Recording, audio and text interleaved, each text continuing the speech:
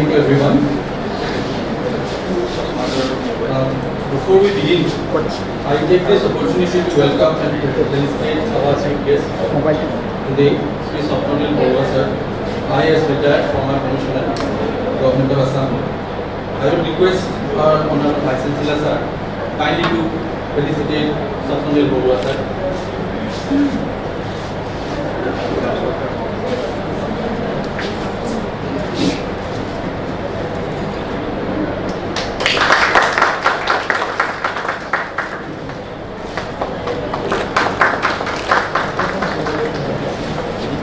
The organizing committee would like to welcome and felicitate our Honorable Vice Chancellor sir for kindly agreeing to grace this brief but solemn program. I would like to request our registrar sir kindly to do the honor.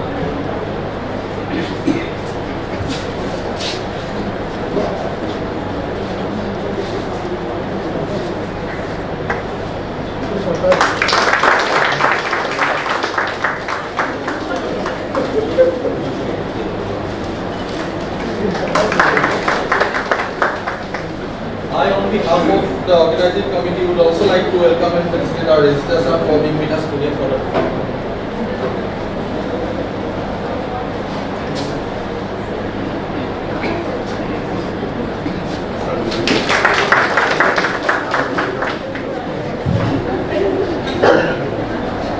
Honorable Vice Chancellor sir, esteemed chief guest of the program, respected registrar, colleagues and friends, thank you for being with us today with a very brief notice. We gathered here this morning for a very brief but solemn program.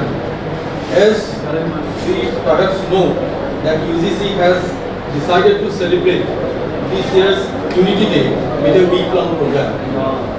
The National Unity Day is celebrated every year on October 31st to mark the birth anniversary of Sardar Patel, who played a phenomenally significant role in political integration of India at the time of independence. With his astounding political acumen and negotiating skills, Sardar Patel, the then Home Minister, along with bureaucratic mastery of VP Menon, the then Home Secretary, could brought large number of political units existing at the time of independence with assorted form of governance into one whole to form the Union of India. The celebration of Unity Day provides a unique opportunity to reaffirm the sense of unity and inherent strength such a sense can evoke. To celebrate the life and contribution of Sardar Patel, an exhibition titled Sardar Patel, Architect of Unification, has been curated jointly by ICNCA, Indira Gandhi National Center for Arts, and Indian Council of Historical Research. The UGC has mandated that all educational institutions display this exhibition following a SOP, that is Standard Operating Protocol, which requires that this is to be inaugurated in a public place. So I am very sorry that this space is not enough, but this is the actual public space that we have in the university because it is frequented by learners and others, including the faculty members and employees. So we decided to have this exhibition here, and it will continue till 31st from now, so that everyone who is visiting the university can see the exhibition. It also requires that this display will generate the public awareness and also wider publicity. In pursuance of this mandate, following the given SOP, we have organized this brief program today to inaugurate the digital display of the exhibition.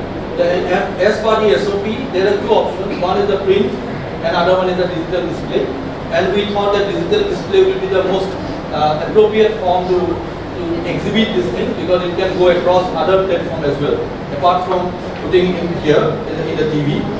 So this display is being placed here, which will continue, as I have said, till 31st of October for everyone visiting our university. So without much ado, may I request our chief guest, Sardar Patel, kindly to inaugurate the digital display of the exhibition. This can be done by pressing the key in the keyboard.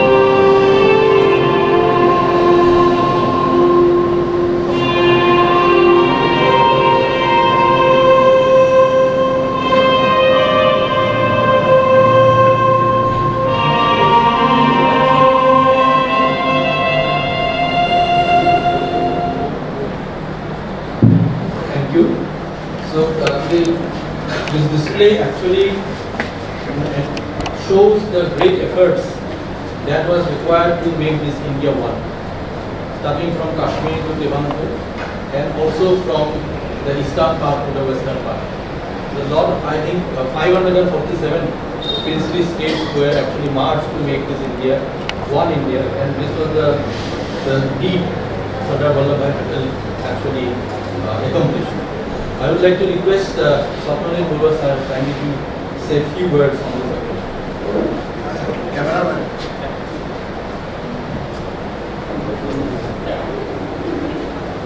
एक बार screen पर जो part use हो सकता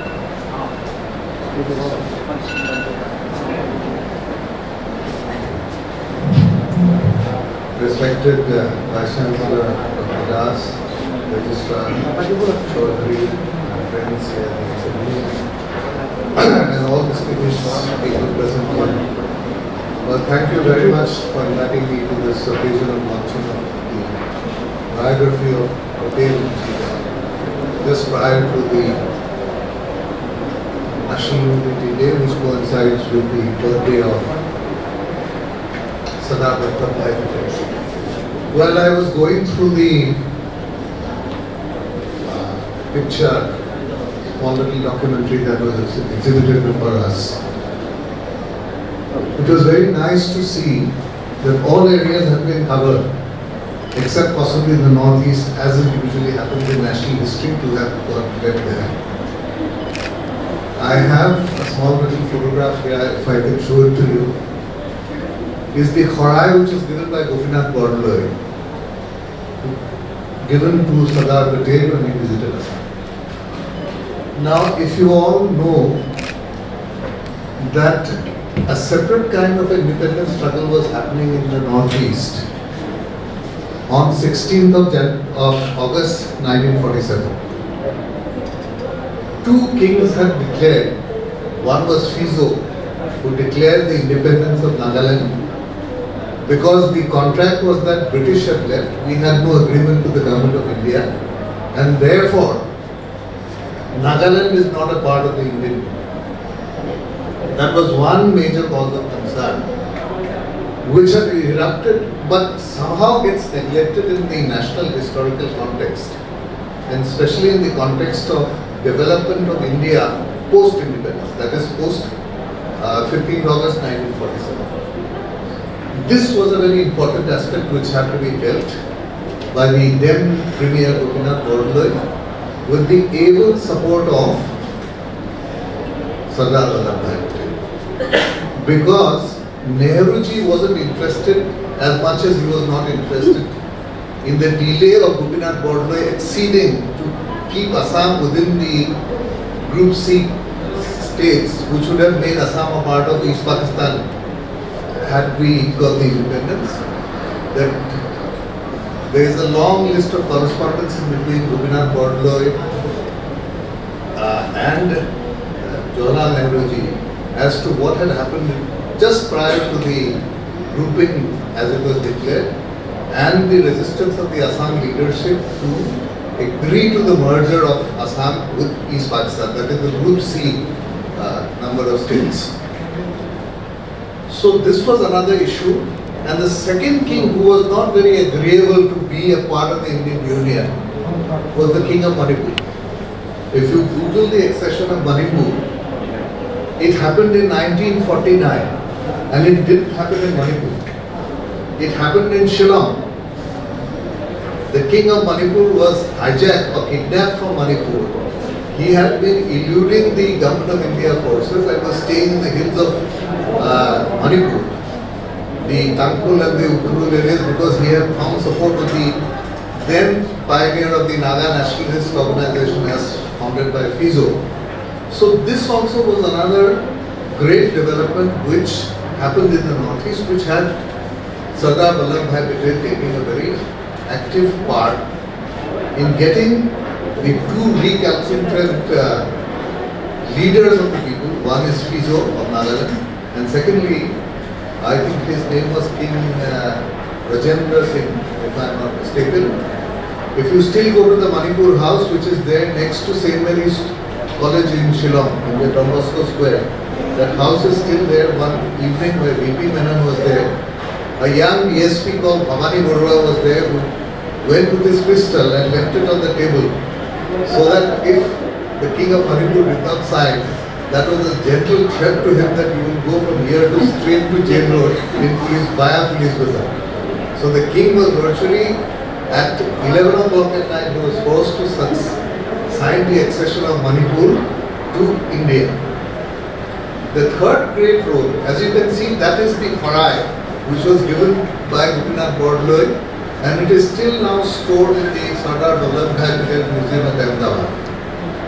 Again, this house is very important in the sense that Subhas Bose's brother, who was it was the DC's residence, which has now been converted into the Sardar Patel Museum. I think our Chief Minister must have got his idea from there to convert the DC's house. And Subhas Bose's elder brother, as you know, was from the ICS, and he was there. Subhas Bose started his initial independence thinking from that part of that house itself. And now that it has been converted into a museum, that Farai, which was given to him in 1948 when he came to settle this crisis of Nagaland and Manipur. Now the third issue in the Assam context is that all of you must be aware of the serious level of conflict between Gopinath Bordoloi and Jawaharlal Nehru regarding keeping the refugees in Assam. Now Bordoloi was very worried about the context as to what would happen if there is so much of people coming in which might disturb the balance. As such, the race relations was not very good because of the partition issue. And there you had such a lot of people, I think nearly 30 lakhs of people, refugees had come in. And you know, this resettlement issue was a big issue. Government of Assam did not have the money. These people were virtually driven out of their homes. Potlar, Nadi, Guwahati, Photojon Ahile, as Bhupen Hazarika recorded. So that problem was a big crisis for the government of Assam. Now Nehru had outright rejected and said that if Assam, Bordoloi said that we do not have enough areas in Assam to accommodate these people, so let us think of a statewide dispersal of the refugees which will be accommodated throughout India. Why should West Bengal and Assam bear the brunt of this refugee problem? That is the East Pakistan part of it, or the East Bengal part of it. Now this problem, the only person who found audience, Gopinath Bordoloi found audience, was Sardar Patel. And thereby they agreed that there are certain areas, a special grant was made available to the government of Assam, and that is why you have these colonies, refugee colonies. Where is the one nearest to Guwahati? Where is Guwahati colony in Guwahati?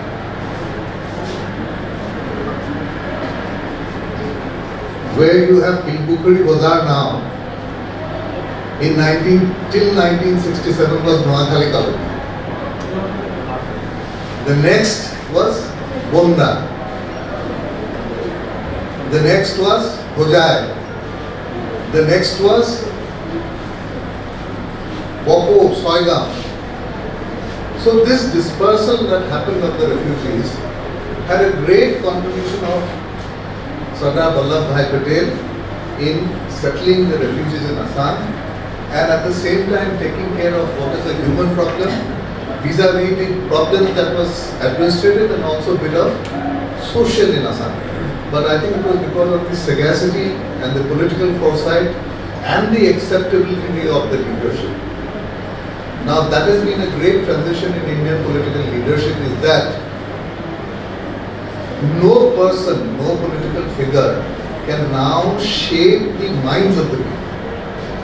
It is rather the electorate which decides who is going to be their rulers.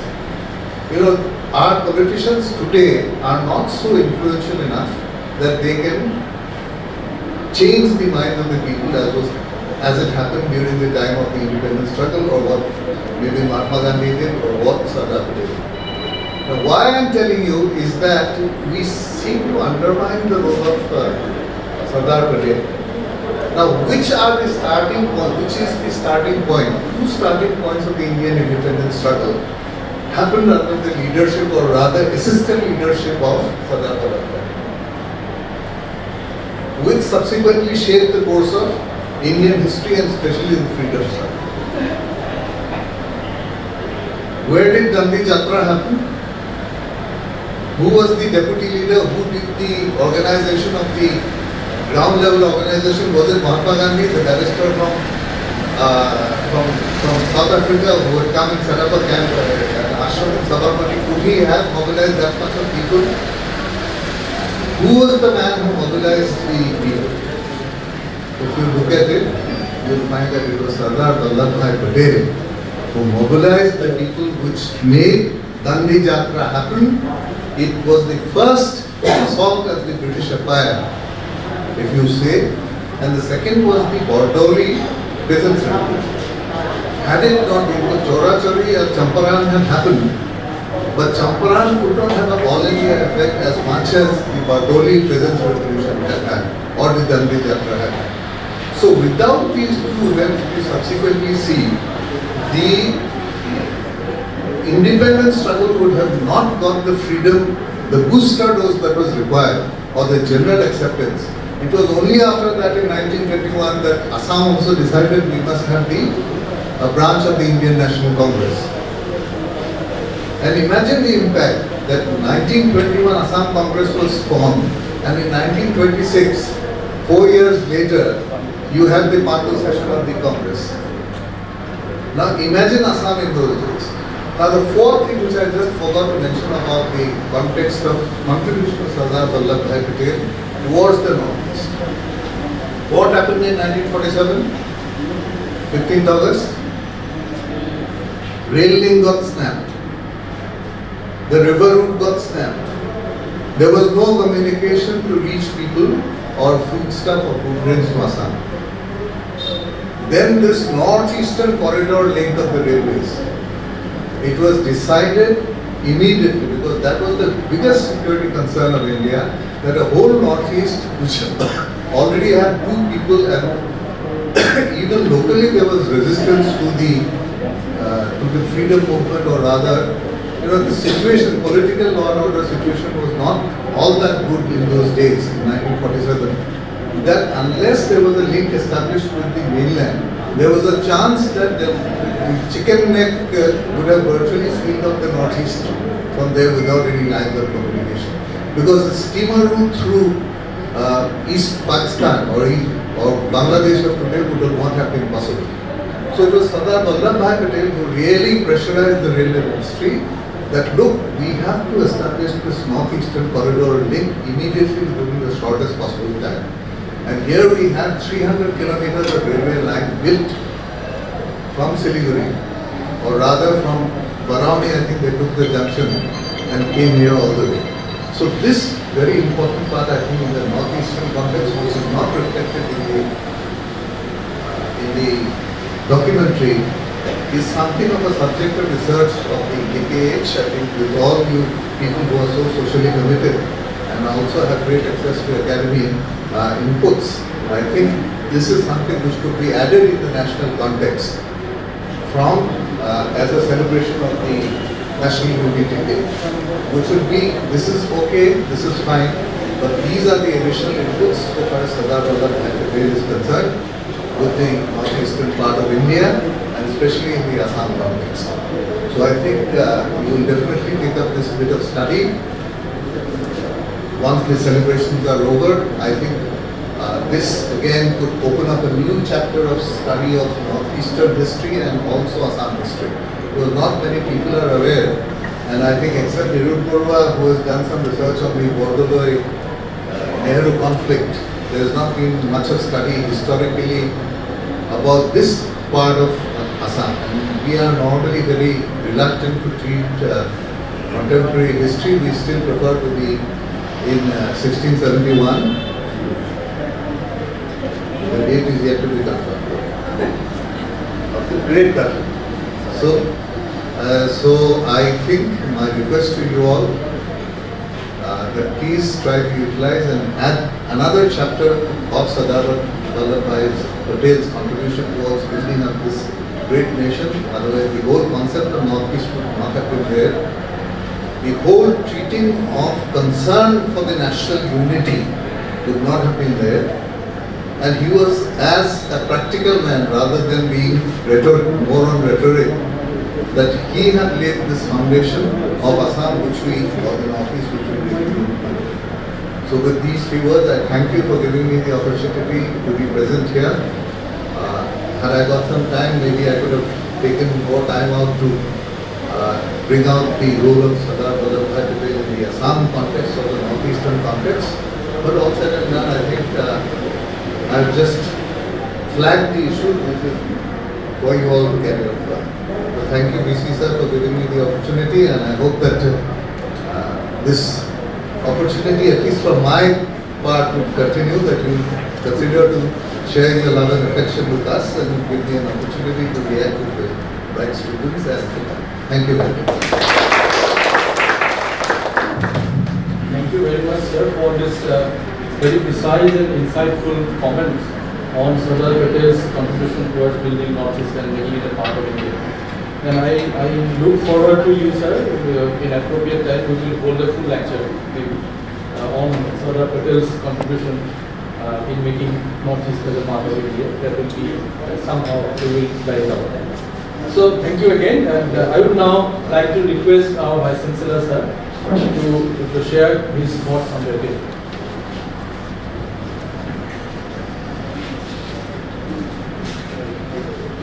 Respected Chief Guest, Sri Swapnil Guwahati, our Registrar, Dr. Chaudhary, all the Director of the school, and all others who are present here. I'm happy that in a very short notice, with the requirement of UGC to organize this program, and it has been very well organized by our university, which will keep record to be presented to the University Grant Commission in a very, very good. What Guwahati said, in fact, I had also heard a little about it because I had an opportunity to interact with Dr. S.C. Jamir, who was Governor of Odisha. For some time, he played a very key role in the accession of Nagaland and some other states in Assam. And there are many other issues. In fact, at the outset, I must wish you all a happy National Integration Day, National Unity Day, which will remind us the role and responsibility which Sardar Patel played in uniting this country. If we look at Ramayana or Mahabharata, that gives us idea about that how great was our country. You know, in Mahabharata, it says that whenever Duryodhana was defeated, he wanted to hide somewhere that is in China today. And it is Gandhar, whenever we talk about Gandhari was from Gandhar, that is now in Afghanistan. These were all parts of the country. Bangladesh was part of our country. Pakistan was part of our country. Just to remember and remind us that you look at back occupied Kashmir. We have been struggling for the last 75 years but unable to acquire it, unable to make it an integral part of the country. We say only that it is integral part of India, but we are unable to make it.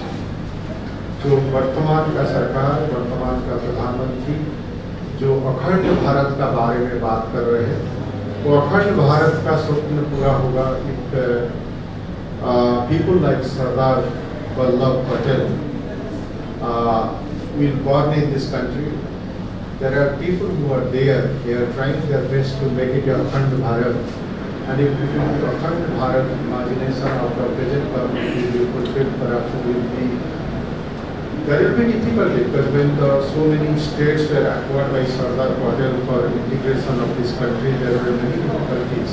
The stories are very painful to know. But it was he only who could make it. Perhaps, so this should be a very political statement. I should not make it, but given him an opportunity to lead the country, perhaps the things should have been India could have been a different country altogether. Because the then Prime Minister was apathetic, casual on many issues which should not have been there. Perhaps we would not have a Pakistan, and perhaps the country could have been a different country with better. Perhaps it would have been a better country. It is my personal opinion. Maybe I may be wrong. Many of you might have different opinion. It could have been a different country. But at the right time, at the right moment, wrong decisions were perhaps taken by the people, and Patelji was ignored, sidelined, decisions were taken. Otherwise, it would have been a great country in terms of geographical areas, land areas. It could have been one of the largest countries of the world, but it could not happen. Now the present government is trying hard to follow the path of Patelji in making it a Akhand Bharat. Some thoughts are going up in this regard. If it happens, perhaps people like me of my generation may not be able to see that Akhand Bharat, but Akhand Bharat should be made it possible by people, younger people like you. You should think about it, so that it will have many advantages. Because whenever we talk about a divisional structure, it has its own cost. Because we are paying heavily for administration of these territories, these different countries, safeguarding the boundaries of the country.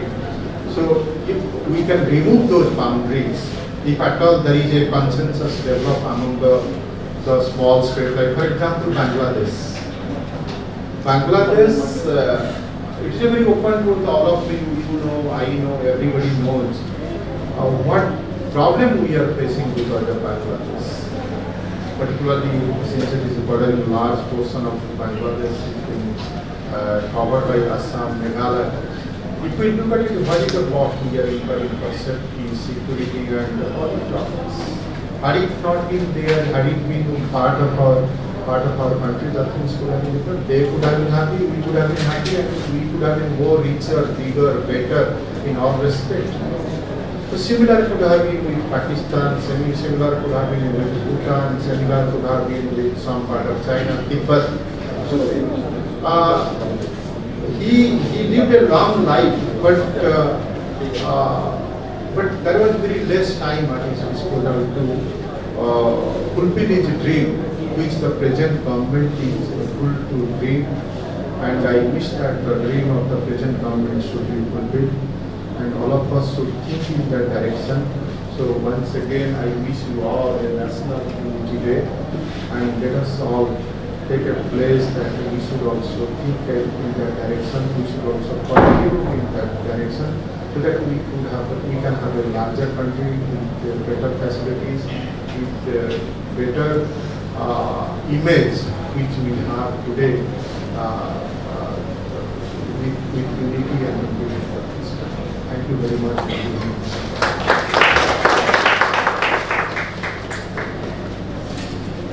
Thank you, sir. Before I call our visitors sir to offer the moment of thanks, I have one announcement. Government of Assam Director of Higher Education has requested that all institutions, educational institutions, should take part in the unity run that is being organized by Government of Assam on 31st of October, Monday at 6 a.m. from Nehru Stadium. So we have already given the notice from the committee side that anyone who is willing to take part should give the name to the Vinod data, our system analyst, so that we can coordinate with them. We have contacted the district sports officer. They have said that they will be giving the t-shirts, the caps, and then also the refreshments. But you have to reach the stadium sharp at 6. CM will inaugurate the program before by 7, and from 7 the run will start. It will move from stadium to the Negori Puri, and then roundabout we will come back to stadium again. So please give your names to Vinod Deka so that we can coordinate the program and then ensure our participation in the program. So now I request our Ezra sir to offer a word of thanks.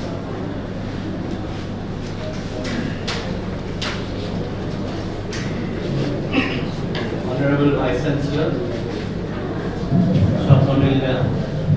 and members of the university family. We remember the man of man, the man of confidence, vision and mission. At the same time, the Vice Chancellor and Shopnonilda have added the flavor of mythology and history. It has made our movements terrific and prolific at the same time. So I am thankful to our Professor Ajendra Sardar and Shopnonilda for giving this wonderful experience of the time. I am also thankful to the committee for organizing the whole show in a very quick mode. And the notification came late and everything they organized. So thank you very much. So thank you very much. So we'll end the program with national anthem as far as please rise for the national